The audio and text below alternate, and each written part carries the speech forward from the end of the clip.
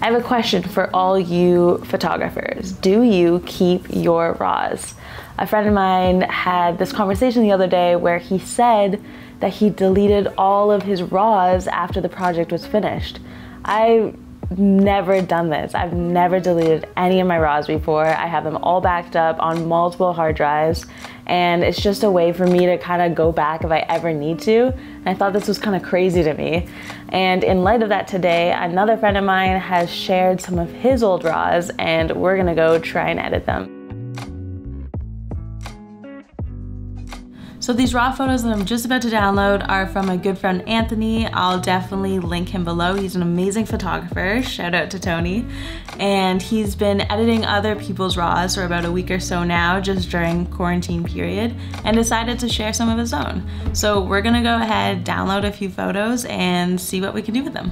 These look like it's a bunch of random photos from the past year at least. So let's download a few of these. First thing I like to do with my photos is I like to sharpen it a tiny bit. Just sharpening the outermost edges really works for me. Let's do a little bit of sharpening there.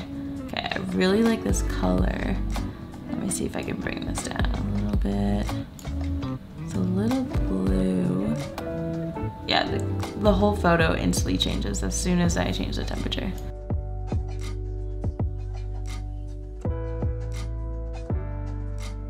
So I usually like to lower the saturation just a tiny bit and then raise the vibrance a bit. I don't like how this mountain is kind of just like bleeding into the sky, so I'm gonna try a graduated filter here to bring the exposure down a touch. Okay, so what do we have for skies? I also don't like how the rocks are blue as well. Let's see what I can do.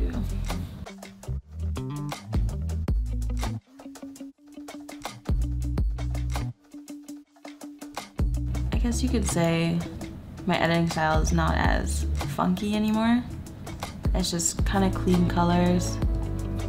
I'm liking this, but I feel like this strip right here is really overexposed. I don't know what I did. Little shortcut, Alt to erase some of the brush strokes that you made. Okay, I'm gonna stick to this. I like the clouds, I like the definition. I wanted to see the mountains kind of come out off the sky rather than blend into it, which I think is okay. Okay, I think this is gonna be my final photo. And let's see the previous one. Okay, completely different photo. Wow, I completely changed this photo. It looks pretty good though. All right, so definitely saving that one. We're gonna go ahead and do our second photo of the day. Let's see what will happen.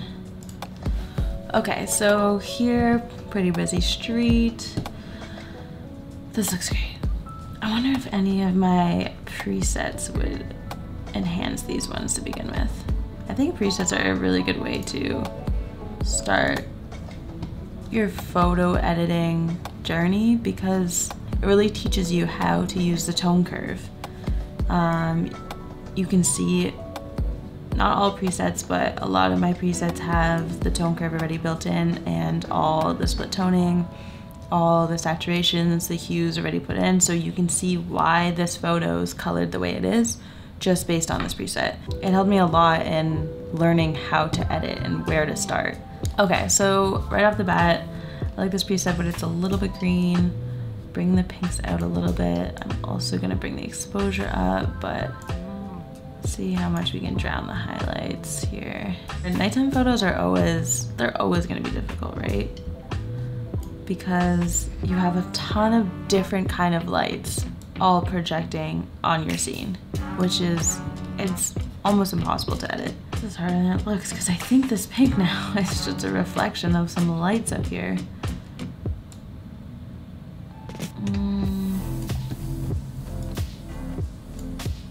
And then it's like, how far do we go with the whole cyborg big city kind of feel? You can make it kind of like a pink and purple pop, almost. That might be in the mood for this photo because I feel like there's already pink light coming down at the bottom. Okay, I think I'm good with this. I'm not gonna play with any distortion or anything. Okay, I think I'm gonna leave it at this and see what the original photo was. Damn.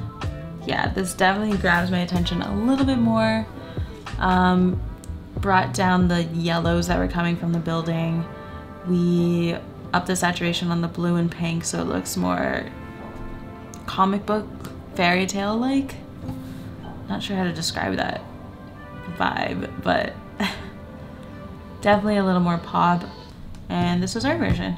Cool. So moving on to the third photo of the day, another crowd photo. Let's try to manually make a black and white heavy contrast photo. It actually might work. We definitely have to bring this up. What I love about Sony's is just like you can bring this up from nothing, literally nothing. You're focusing on the people. You're not focused on the McDonald's, on the advertisements, on all the buildings there. Like my eye goes straight to the amount of people in this image, which I think look cool. A little bit of green, sharpening. Let me see what texture looks like also on this. This is max texture. It's way too much. It's too much on the eyes. Maybe just reverse texture is just like skin retouching. Okay, I think I like this. I like the black and white. I wanted to do one photo at least in black and white, and I think this is a good one because we already did a large crowd shot. So I think this works. Cool. I'm happy with this photo.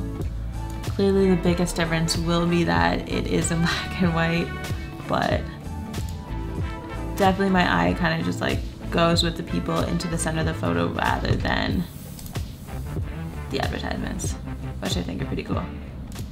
All right, moving on. I don't like right off the bat the blue in the sky at all.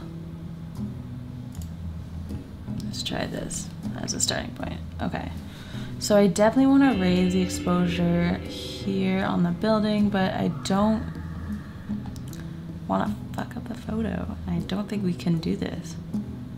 I want the CN Tower in the back, but like, is it the main object of this photo? No. I would love if we got the end of the shadow here. I think that would be really, really cool. But we're just going to shine that out there. We're gonna make it a little bit warmer. And I'm gonna try to see if I can resurrect this photo. I do like already the green and the yellows in the building here because it matches his coat. The color palette looks really good right now. That's just me increasing the temperature a smidge. Yeah, I think I'm gonna just automatically make this photo golden hour. I feel like the CN Tower straight now. Okay. Yeah, a little bit better.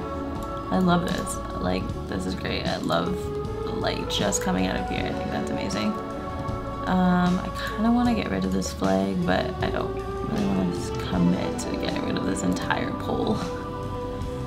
Maybe if I lower, let's go to the tone curve. Let's see what this looks like. Bring this all the way up. I do like the contrast with the whites up. Yeah, we'll keep it like that. And it also helps the CN Tower be seen a little bit more, which is nice. I do like the heavy contrast in this photo. Okay, I'm already liking this photo. I don't know if I need to do too much to it. Maybe if I kind of bring down the saturation for the blues, just to kind of keep it the same color palette. Yeah, let's do that, and let's bring up the greens a little bit if I can. There are no greens, right? Yellows, bit more contrast. Okay, I'm liking this photo. I don't even remember what the beginning one looks like. I really, really like this photo. Okay, let's see. Holy shit. So obviously the original photo was taken during the winter because of the blueness in this photo. And we just made it into like this gorgeous sunset, downtown Toronto, sun peeking out from the buildings. I think it looks fantastic. Really happy with this one. Okay, moving on. This one is really, really nice. The only thing with shooting into the sun is that all the pixels around the sun are dead. Just absolutely dead. Maybe. This is why I love Sony. Like, only this area is dead. We just brought the entire photo down, which is craziness. Okay, let's see what we can do here. So I definitely like this overexposed look. Right off the bat, I'm definitely gonna take that out later. Let's see what kind of happy medium we can get. Okay, so let's bring the blacks down a little bit here. And I wanna change this yellow. It's too harsh. I'm not liking it. So, sort of yellow, maybe orange perhaps? Orange could be nice, and it also changes the lines, which is perfect. Perfect. I also haven't been cropping any of these, but I guess we can. So spot removal, the best thing ever. We kind of lower the exposure. We can see how the building has more of a defined area here. This is it without. Back in. Also kind of like how there's a little bit of a sky, there's a little bit of blue rather than just white. The way I edit also is all over the place. Like, I don't go from the top of Lightroom, going down all the settings. I jump back and forth constantly, and like, it's probably really annoying for people, but that's just how it is, because it's like, oh, what about this? Oh, what about that? Let's fix this first. So yeah, it's really interesting. I would love to see someone else edit this and just kind of see what steps they take. What do they make sure they put in every photo?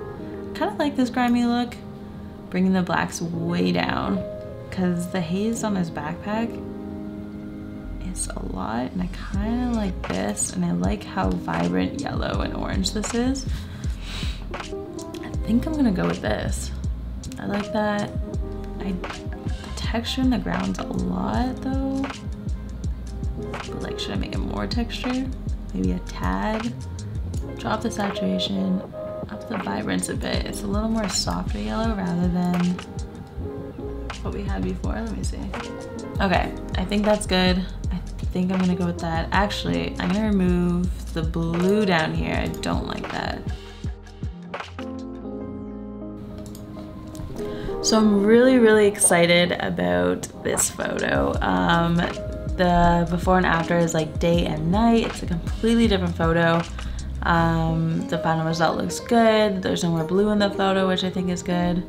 And yeah, so that is my 5th photo.